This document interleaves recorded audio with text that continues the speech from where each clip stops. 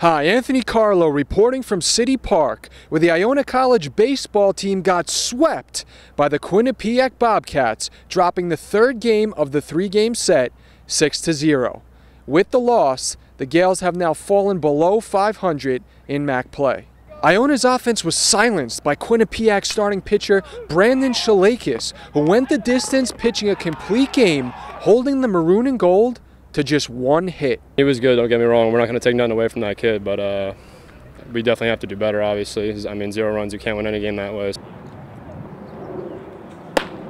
We were just a little off this whole weekend. I mean, you got to credit their pitchers.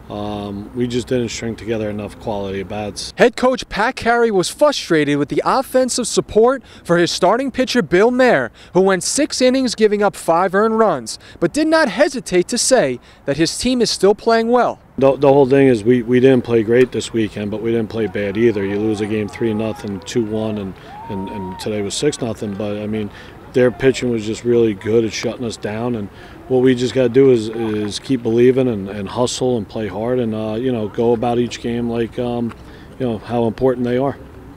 Outfielder Jimmy Giuliano, who had the Gaels' only hit, described the harsh reality of what this team needs to do moving forward. I mean, obviously now we definitely have to sweep someone else in the conference since we just got swept here. So, I mean, moving forward, we just got to start winning series, and somewhere along the line we got to sweep somebody. The Gaels will try to prove that they can be resilient as they head on the road to take on Fordham Tuesday, April 15th at 7 p.m. For Iona College, I'm Anthony Carlo.